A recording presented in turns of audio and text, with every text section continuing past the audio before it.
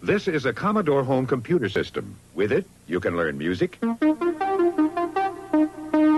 care of your household accounts, file your lists, type your letters, get into telecommunications, and entertain your family.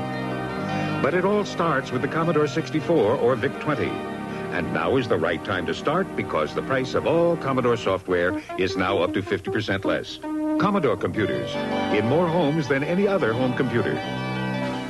You'd have to buy this many Atari computers for $899 each to get the same built-in memory as this many Commodore 64s for under $600. Last fall, we asked our competition to pick the best personal computer based on price and memory. The Apple II preferred the Commodore 64. They stopped making the Apple II. The IBM personal computer picked the Commodore 64. They stopped making that computer. Now they both introduced a computer with the same memory as the Commodore 64 for about $700 more. That's what we like about our competition. They keep trying. Commodore, in more homes than any other home computer. Now we come to the main... In the competitive world of home computers, the Commodore 64 is absolutely unbeatable.